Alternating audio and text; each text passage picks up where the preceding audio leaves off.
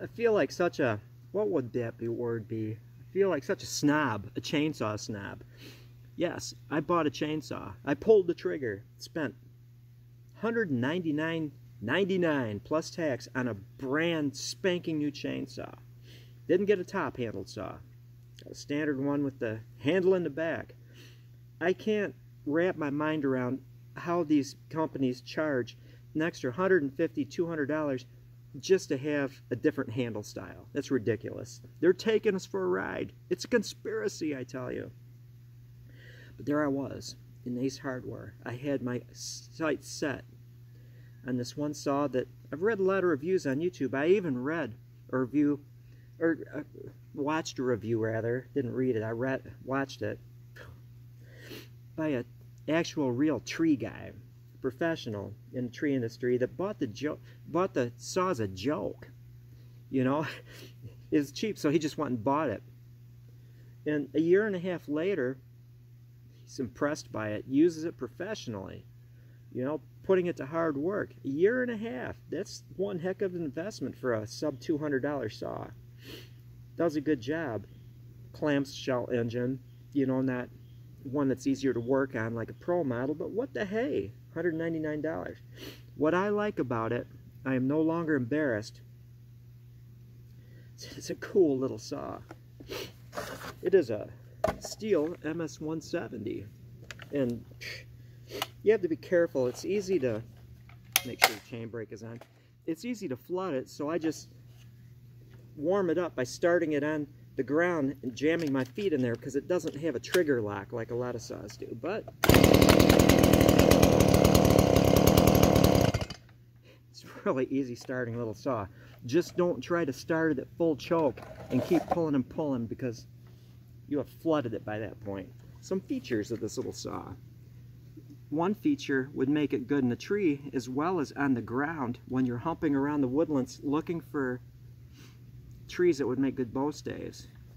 You want to haul around, you know, that extra weight, or do you want like this little very thin curve? It's a very thin curve, so it's efficient cutting.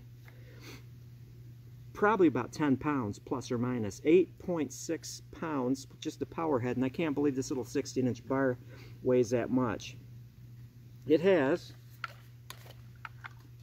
2 studs. Unlike a lot of climb saws, it's just 2 studs.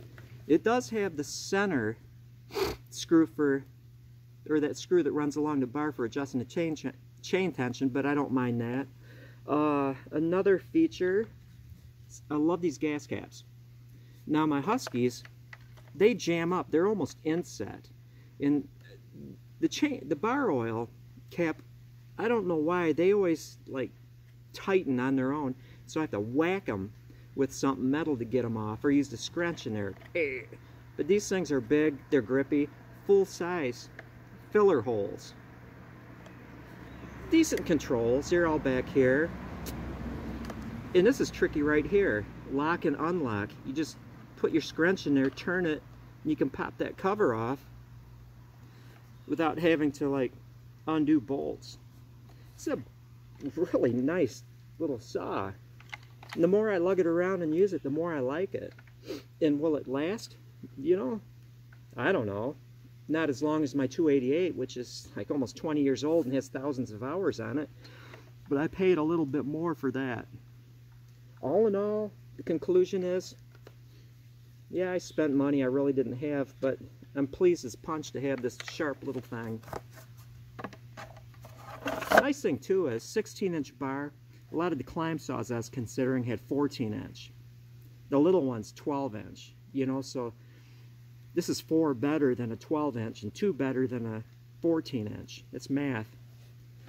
Doesn't have like real dogs, but you know, you can dig in far enough for that. And let's face it, it doesn't have the horsepower to, like, with the dogs on each side, jam it in there and just muscle your way through the trees. Yep.